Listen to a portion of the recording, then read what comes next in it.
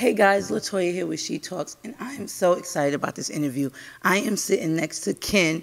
You probably know him from Revenge Body, super amazing spirit, and I can't wait for this interview. Ken, tell the people, tell them your story. Okay.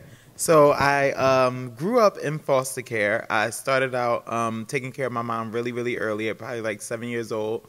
And then eventually I got put in the foster care system because they felt like I shouldn't be taking care of my mom at such a young age. So at that point, I went to Bensalem High School, and then I became like very interested in design and stuff like that. So fast forward, I went to FIT. Some things happened. Next thing you know, I gained a lot of weight because of my mother's sickness. And then from that point, I went on a show called Revenge Body with Khloe Kardashian because I answered an ad that said we were looking for fat and depressed people. So there we go. So let's stop right there. Revenge Body. Tell the people just a little bit about the show. How did you get on the show, and what season is it in currently? Yeah, so we're in season 2, and basically I got the show because I literally answered an ad. My friend told me, because I was going through a lot of things at the time, and my friend Marcus Brazil, he's a celebrity hairstylist. He asked me to come out to LA with him because I was struggling so much. And he had a bunch of celebrity clients he was dealing with at the time, and they were on reality shows.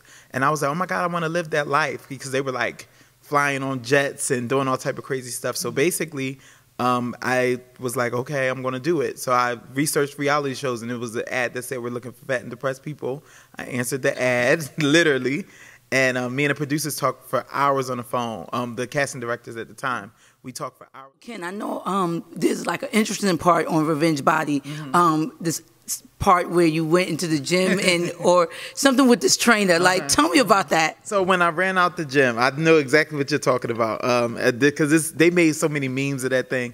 I think that came into play when they told me to walk in the gym. Like, mind you, they just told me to go to the gym. So I go in the gym, and mind you, I had never been to a gym before. Right. And when I go in, I see Corey, who, mind you, he trained Michael B. Jordan and Creed. So, of course, anybody would be intimidated by somebody just getting... Did you know that, like, when you walked in, who he was? Well, I knew who he was because I watched season 1. Got it. I just didn't know I had him at that point. Got it. So I walked in, and I said, oh, my God. And y'all expected me to be in here with him and get inside the ring? I said, oh, no. So I ran out because I'm like, this is supposed to be a workout show. So when I ran out, everybody was like, you got to go back in here. And I cussed all of them out. Like, this is supposed to be a workout show. If y'all got me doing some crazy shit, I'm out of here. You was dead serious? Oh, I was dead serious. Very dead serious. Because I'm like, oh, this is a workout show. What y'all telling me to go in the gym for? I'm in the boxing ring. And when I got in that gym, Corey beat me to death. Literally. Like, I was like, oh. And then after that, I got to do a workout for like an hour and a half. And then I felt like I was doubted because Corey was like, you done. You know what I mean? Like, he cursed me out, told me I was fake because I was at that time. Like, my Instagram everything was not authentic. I was saying I lived in Malibu when I really was like homeless. Like, really? I was lying my ass off. And the people knew behind the scenes, and Corey was the one to be like, cut the BS. You know what I mean? So at that point, I love it. I love it. Yeah, and at that point, I worked out to the point where I was like almost passed out, and Corey was like, "You done?" And he walked away from me. And anybody knows Corey. He don't play. Whether you his client, whether you his friend, family, he don't play at all. Like, it's the no nonsense, no nothing. So he walked away, and when he walked away, I was like feeling like defeated. And anytime where my back is against the wall like that, I always like come back. So I think they didn't expect for me to pick up the rope and start jumping, because when I watched it back, like everybody else, I didn't know where they went. I just knew I picked back up the rope and started working out again. And then when I saw the footage, Corey was like, Larissa, who's the EP of the show, was like, I thought he was done. And he was like, he wanted bad. And that was really how I did. And now our relationship throughout the show, and even now, is still so super tight. Just was talking to Corey yesterday. So, like, what made you, like, up until when they called you for the show, what made you say, now's the time for me to just tell my story?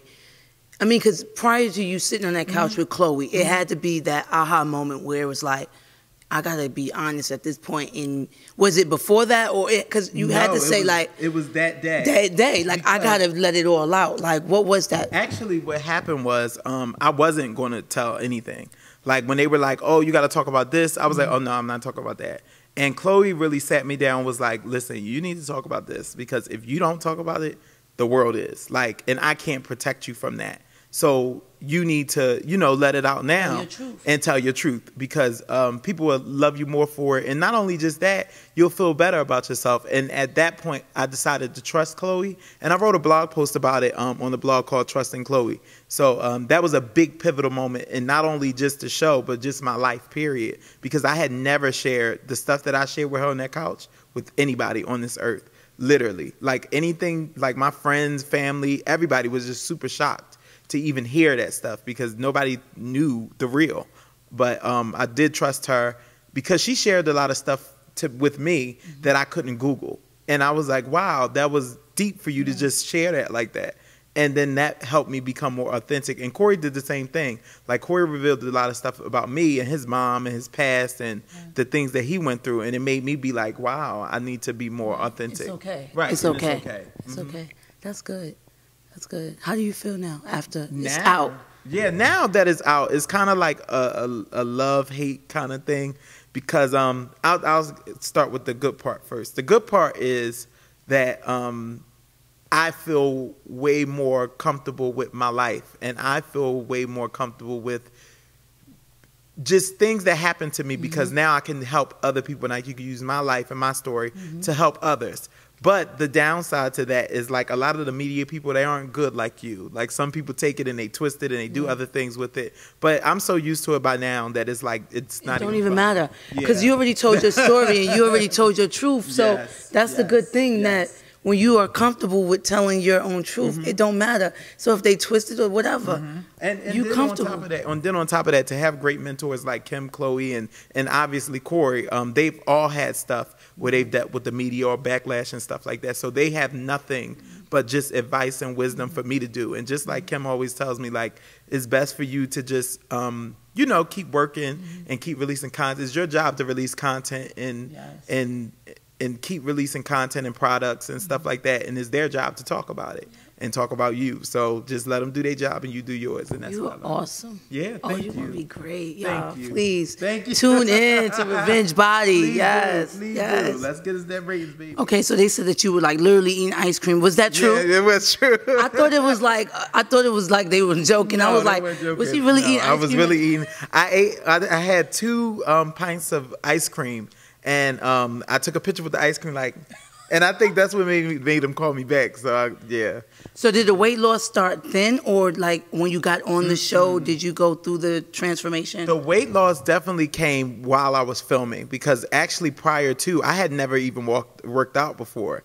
Even on the show, I was telling them even like I said on the show, I had never even walked into a gym besides the time when I went to go visit a friend who was working out. And that was like 3 years prior to me even filming Revenge Body. So I'd never been health conscious. I'd never been anything like that. And then when we started filming, I became very aware. It wasn't like that in the beginning. Right. But eventually I just started to really take the weight loss and the eating and everything really serious. And so, to date, how many pounds have you lost? I'm down 50 pounds now. I got some new goals coming up, but I'm gonna leave that for later because I like to show first and tell later. So, so is it like a group of you guys, or it's just one per season? Or? Well, each of us get an episode. Like it's 2 to an episode, but it was 17 of us, and I think now it's down to like maybe 13. I know she fired a couple of people, but.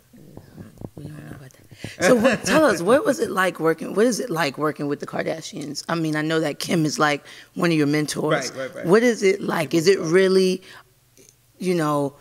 what people see on social media, or is it kind of authentic? Is it like, what is it like? I think for me, it was really authentic because they helped me be authentic because I wasn't an authentic person before.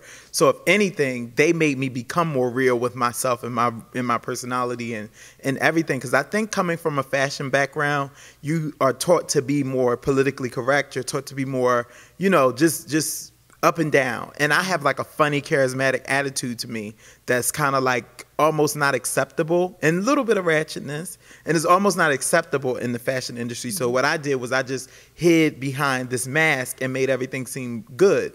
But then when I was introduced to Khloe, she was like, listen, you need to take down that wall, and that's what people love you for. Right. So that's what inspired the shift. And then when I met Kim, she tended to make me feel more comfortable with just like the business aspect of things. So now that I'm combining both together, I'm able to live more authentic and let my life be my career. Oh, I love that. That was an Oprah. Come on. That was an Oprah movement, wasn't it? Get it together.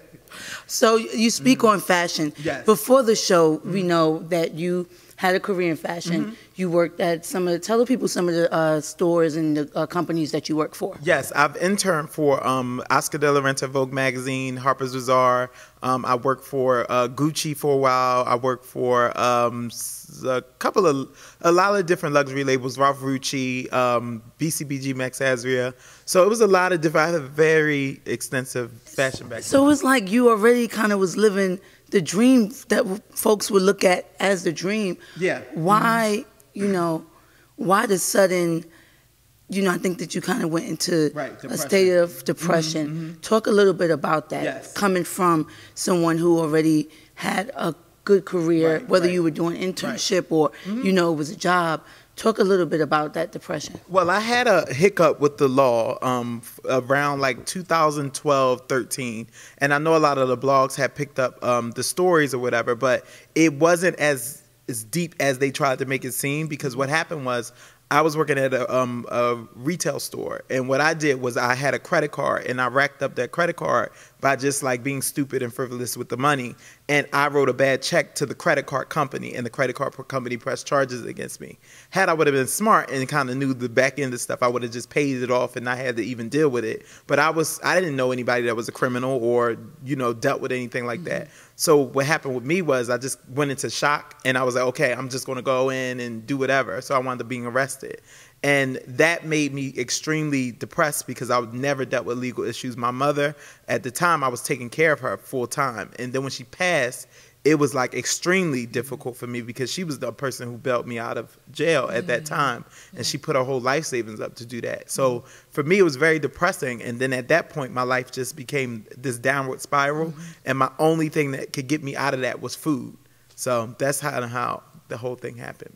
Wow. You truly have a story. You're truly an inspiration to so many people that are, whether they're going through the depression stage and feel like they can't get out. I mean, your story is truly an inspiration. So I can see why, they picked your story to, be on the show. Yes. I mean, we wish you nothing but the best. So what's next for Ken? So what's next for Ken? I have the magazine coming out, and my fans, I call them my Ken dolls. My Ken dolls are so patiently waiting on this. Everybody is, because it's been such a work in progress. We wanted to release it as soon as the show aired, but some things happened and some bigger opportunities came, so we had to definitely push it back. But we definitely are working on that, and that's the biggest thing.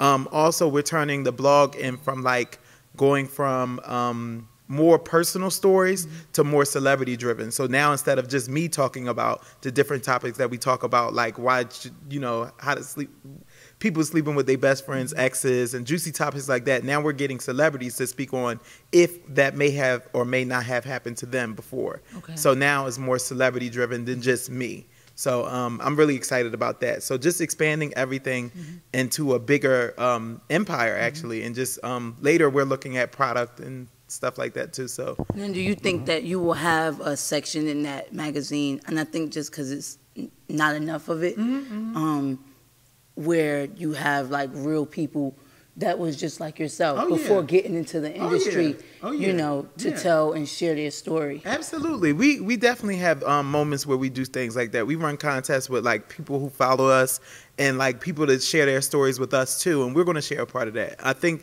that's more for the blog, because the magazine we kind of keep tailored to that one specific situation that just brings a little bit more exposure. But for the blog, definitely we have articles like that all the time, and we take pictures too. Like if you want to get a feature or you feel like you have a certain situation that's unique and you want to get the word out of it, absolutely. Can She Thorough be in the magazine? Yeah, absolutely. Absolutely, she thought. I ain't know. I'm not a celebrity yet, okay, but you know, yes, you are. I would love this to. big beautiful couch and this big beautiful. Come on, Hezekiah. Hezekiah, come on, bring him in. This God, just spirit. Just go on. There we go. Ken, we appreciate you doing this interview. You are super dope. We wish you so nothing much. but the best. Thank you. I appreciate Oh, tell the people where they can see the show, when the season starts, all that good stuff. So the season had already started. It's Revenge Body with Khloe Kardashian on E. You can catch the episode. My episode was the premiere episode, which was the first episode. Premiere? Come on. Thank Khloe. But anyway, and God. So yes, you can check that out, and you also can catch everybody else's stories. There are so many friends and people, my Revenge Body family, catch them out too on Sunday nights, I believe at 9, I think. And you also can follow me at Ken Butler World on Instagram, Twitter, and everywhere. And then you also can follow us, our blog, and at KenButlerWorld.com, and subscribe so that we can get you in details for the magazine. Perfect. Y'all heard it. Ken, she talks. She talks. There we go.